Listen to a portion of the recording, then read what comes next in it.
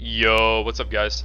Hey, today I wanted to talk about something that is a bannable offense, okay? So make sure you guys are not using this item. There's a toy at the moment called Spyglass, and you get it from a chest somewhere up here. And it is not working as intended, so that is why it is bannable, but it can be used in RBGs, and when you use it, it can actually see people out of stealth, okay? So I'm looking at Leo right here, right? And you guys can't see him at all. Now you can see him because he dropped stealth, right? And he's standing right next to this flag. But when I go to use this spyglass, when he goes stealth, I can still see him. So check it out.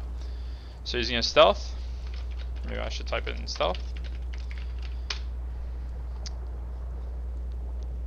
So let's say I'm sitting at base in an RBG or whatever.